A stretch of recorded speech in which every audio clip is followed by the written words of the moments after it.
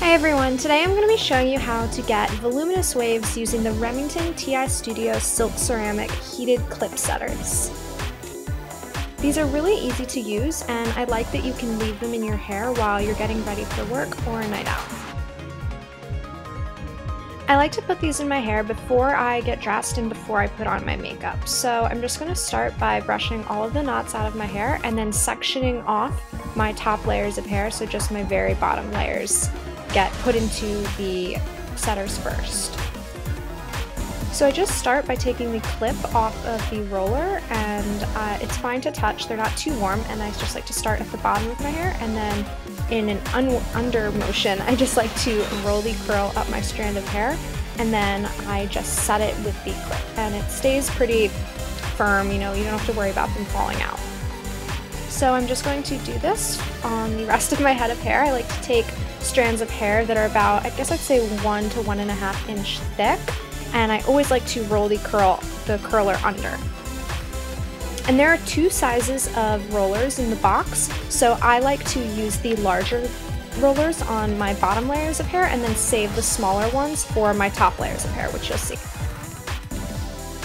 So when I reach my very top layer of hair, I just like to make sure that I'm parting my hair where I want my hair to be parted, and I'm putting in the rollers with my part already there, because your hair will just look a little messed up if you're not actually rolling in the curlers in with your natural part.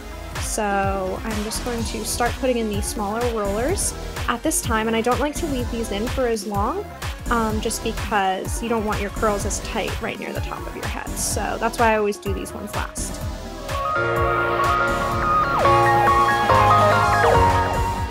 So since I have a lot of hair, I actually end up having to take out the bottom setters from my bottom layers of hair and then re-put those back into the heater, and then I finish doing my very top layers of hair, just because I just have so much hair that 20 of them isn't enough for me.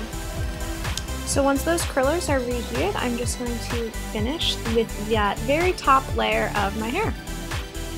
So while my rollers are setting, I just like to go and do my makeup and anything else I need to do before I head out. And during this time, it just lets the rollers cool down, and then I get these great waves and curls. So the rollers are super simple to take out. All you have to do is undo the clip and just roll them down.